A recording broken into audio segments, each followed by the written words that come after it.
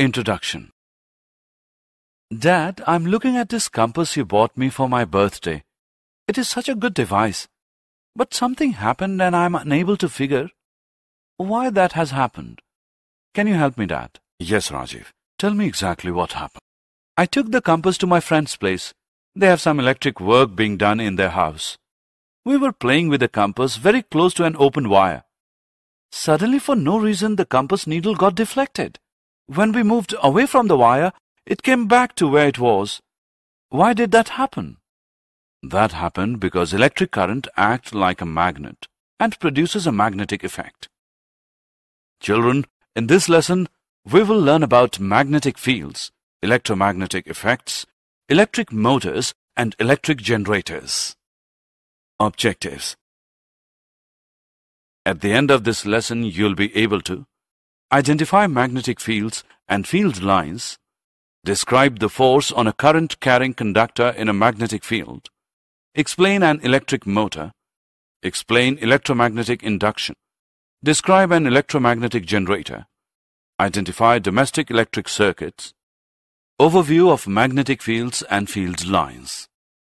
A magnetic field is created by the magnetic influence of an electric current and magnetic material. Our planet Earth produces its own magnetic field, which is an important factor during navigation. Magnetic fields are also used in electric devices such as transformers. Magnetic field lines can be compared to the constant altitude lines that are visible on a map.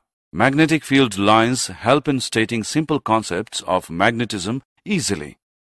These are defined as the number of field lines through a surface. These can be easily transformed into a mathematical format. Magnetic field lines are visually displayed in polar auroras where visible streaks of lines are created along the direction of Earth's magnetic field. Current-carrying conductor. An electric current passing through a metallic conductor results in a magnetic field being created around it. The charge of the current-carrying conductor placed in a magnetic field experiences a separation in a direction that is perpendicular to the current and the magnetic field. This results in a voltage whose direction is proportional to the applied magnetic field. This effect can also be reversed. Magnetic field. Current through a straight conductor. As you have seen earlier, let us see what happens when we change the current that is passing through the wire. The effect on the compass also varies. So, if you increase the current, the deflection of the needle of compass will increase. From this we know that the magnitude of the magnetic field produced at any given point will increase as the current through the wire increases. Now try moving the compass away from the current passing through the wire. You will see that the magnetic field produced by a given current in the conductor decreases as the distance from the compass and the wire increases. Maxwell's corkscrew rule. Maxwell's corkscrew rule, also known as right-hand thumb rule, defines that moving a corkscrew in the direction of current moves the direction of magnetic field along with the direction of current vertically downwards. If we move the corkscrew downwards in the direction of current and the handle of corkscrew is turned in the clockwise direction, then the direction of the magnetic fields is in the clockwise direction. So, when current flows upwards, the direction of magnetic field changes and is anti-clockwise. Magnetic field. Current through a circular loop.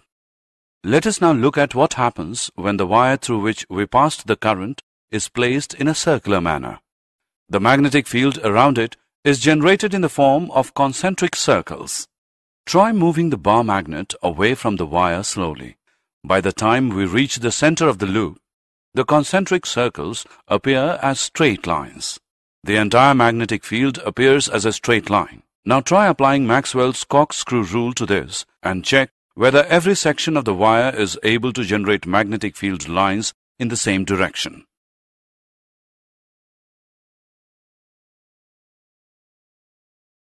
Magnetic field. Current in a solenoid. A solenoid is a current-carrying wire that is coiled closely into a shape of a cylinder with the turns as close together as possible. This is similar to a bar magnet. Each solenoid has a north pole and south pole. The magnetic field lines inside a solenoid are straight lines and indicate that The magnetic field is similar at all points in the solenoid. This strong magnetic field in the solenoid can be used to magnetize magnetic materials. This type of a magnet is called an electromagnet. Force of current-carrying conductor. We have seen that an electric current that flows through a conductor produces a magnetic field. The magnetic field so produced exerts a force on a bar magnet placed close to the conductor. French scientist André-Marie Ampère, 1775 to 1836, discovered that the bar magnet would also exert an equal and opposite force on the conductor. Fleming's left-hand rule.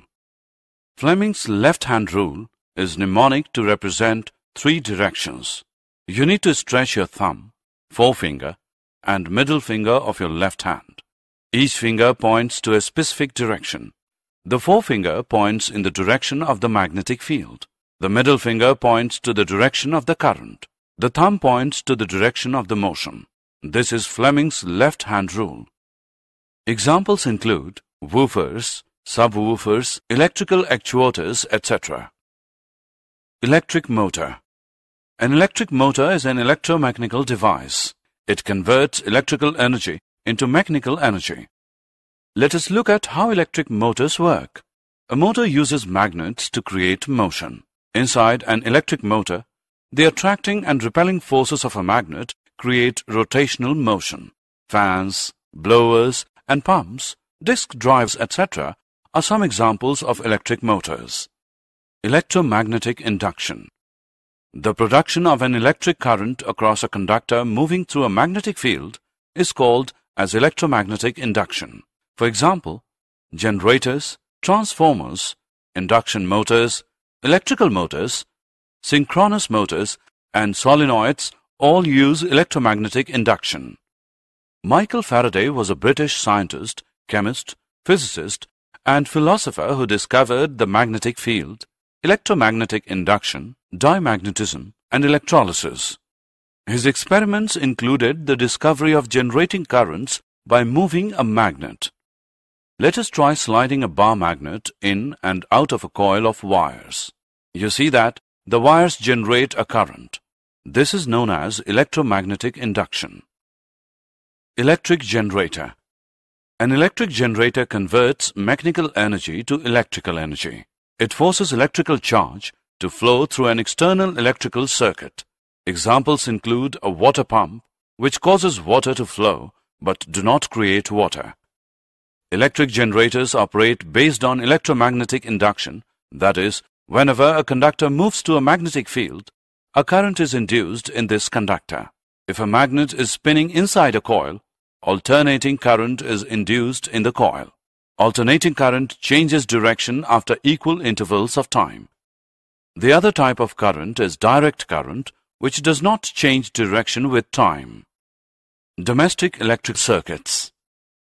Electric power is generated far away from the places it is consumed. At the generating station, the electric power is generated at 11,000 volts with an alternating voltage frequency of 50 Hz.